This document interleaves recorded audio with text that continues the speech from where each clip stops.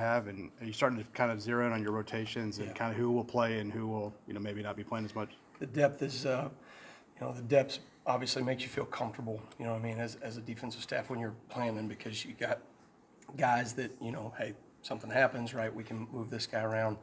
Starting to really get honing into those personnel packages, who do we want to get on the field at the right time? And when you have some of these young skill players like we have that are talented guys, it's our job to make sure we find creative ways to get them on the field as opposed to just our base package.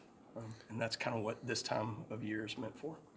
There's been a lot of talk about this offense being pretty prolific. How has it helped having that type of a strong offense to go against day in, day out? Well, so first off, right, there's two parts of that. One is the personnel, right, and then the other part is the scheme, right? So Kalen, what he does schematically has been phenomenal for us.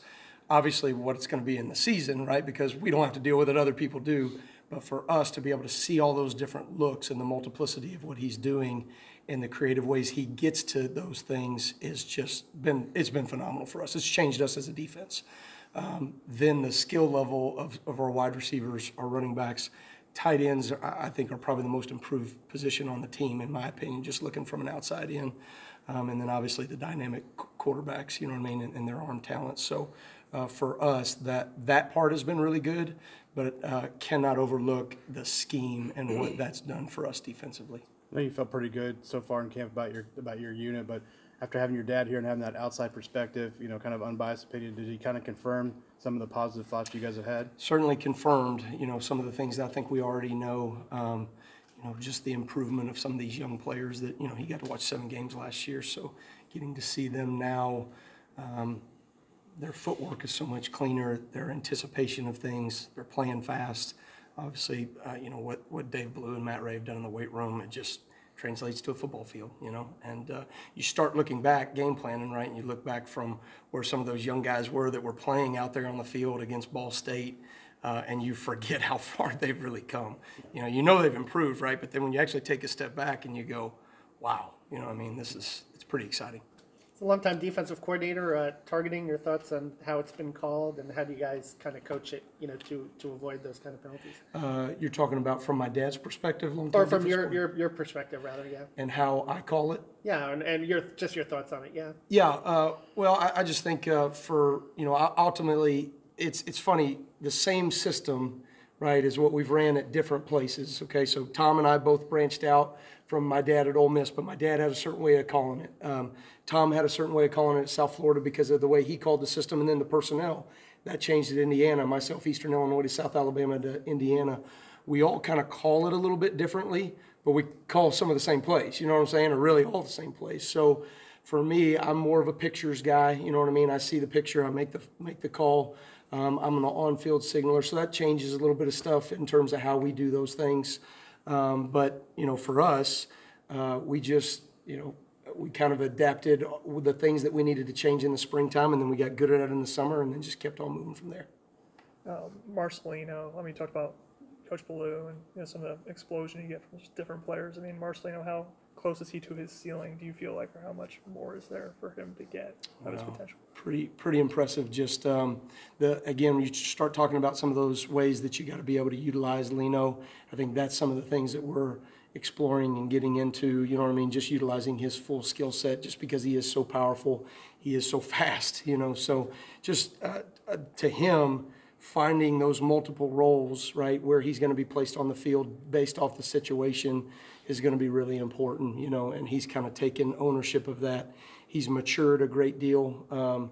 He's a passionate energy player, and sometimes those passionate energy players have to be reined in to some degree, and I think he is learning those things and has much improved from where he was before. How do you rein him in, I guess? Just remind him that, hey. Accountability every single day, right? So, and that doesn't change. The way we hold you accountable doesn't have to be emotional, doesn't mean we love you any less, but we set the standard. When you meet the standard and expectations, we're going to love you up and pat you on the back and tell you why you did it right.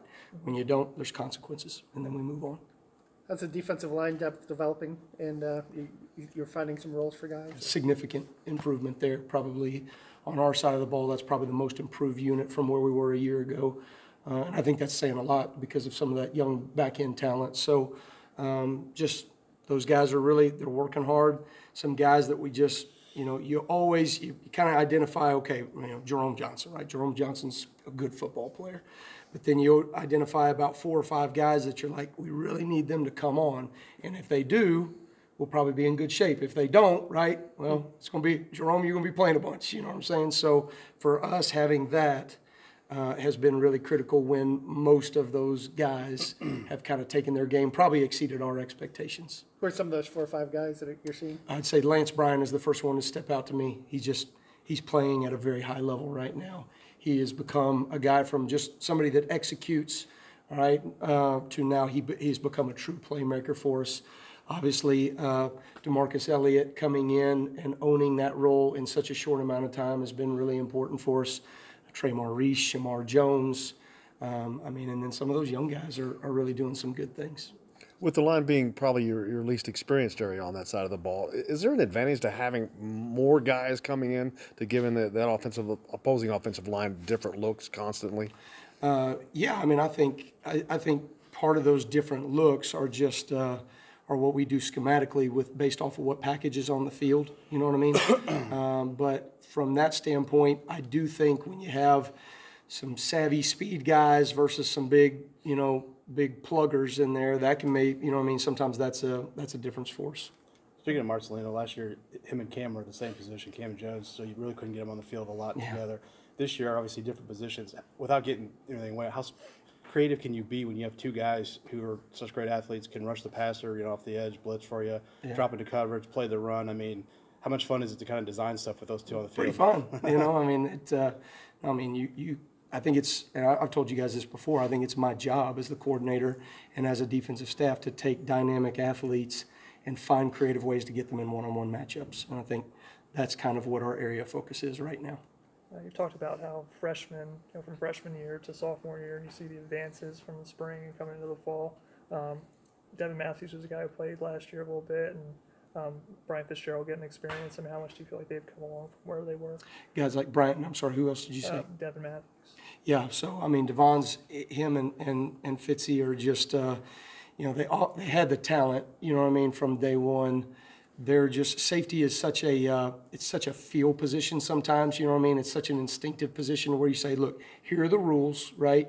You work within the rules, but ultimately get a joker down, and make a play when you're back there. And for those 2 guys, experience is the only way to accomplish that goal. And as they start to gain more and more experience, you see them start to anticipate. And that's the difference in a 5 or 6 yard gain on an out route, right, versus them getting a PBU or a pick. And we're starting to make those plays.